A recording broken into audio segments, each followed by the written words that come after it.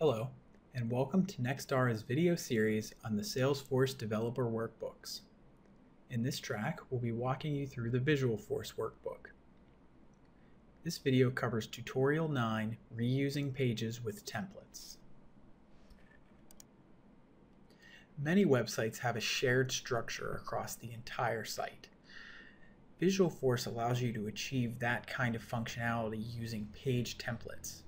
For example, if you want to have a certain element or set of elements that will appear on every page throughout your whole Visualforce site, you'll want to use page elements to maintain consistent functionality and design throughout the entire experience. In this tutorial, we're going to demonstrate how to reuse pages by creating templates. Templates are Visualforce pages that contain special elements that act as placeholders for the content that is going to be inserted into them from pages that inherit the template.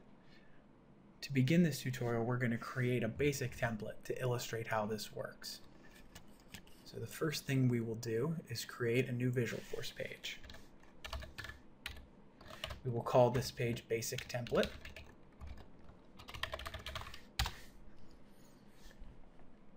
Click Create.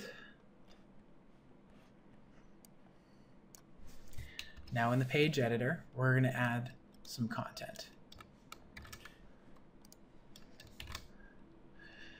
The first thing you'll notice is that I am setting a style sheet that we used in the previous tutorial 7, the style.css.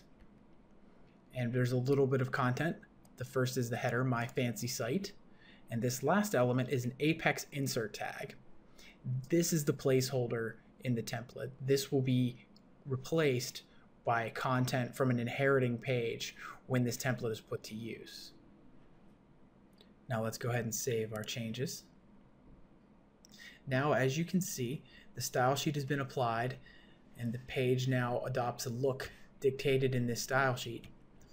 We've got our heading here and we've got a lot of blank space here that will be populated by this Apex insert tag once this template has been put to use. Now that we've got our template created, let's make another page that will make use of this template. I'm going to create another new Visualforce page and we're going to call it Main Page. Let's go ahead and click Create. Now in the page editor,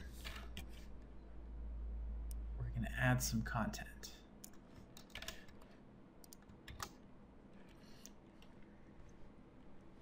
Now the first thing that is new, we haven't seen before, is Apex composition. This is where we're telling this page to inherit its template from our basic template that we just created over here. The next thing is we're defining this block of content as the body. That's Apex define. We're naming it body. And we have some content here. And now what this does is this relates this block of content. It denotes it as the body. And then when this is used in conjunction with the template, that content will be placed right here in the template. So let's go ahead and save this. And now you can see the My Fancy Site header is there, as well as this body content. And now you know what, I'm going to go ahead and make another few changes just to kind of show how we can control the look and feel of this. Let's get rid of the header and let's get rid of the sidebar. Go ahead and save. Now there's our new main page. Our main page is directly inheriting from our basic template to get both the style and the heading. Now one more way I'm going to demonstrate how to reuse our Visualforce pages is to embed one page into another. So that's using the Apex include tag.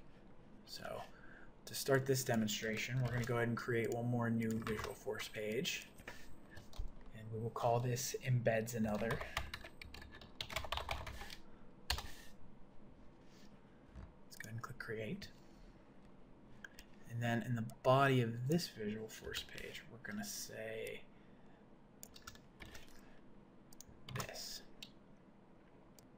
We've got some text before our include and some text after our include. And then this element right here, apex include, will include the entire body of the main page back here in this brand new Visualforce page. And the last thing I'm going to do, let me just go ahead and remove the header and sidebar so we don't have any distractions. So if I save this, we should see our test before, the entire content of main page, that is the body that we defined in the main page, Visualforce page, and then the My Fancy Site header that we described in our basic template.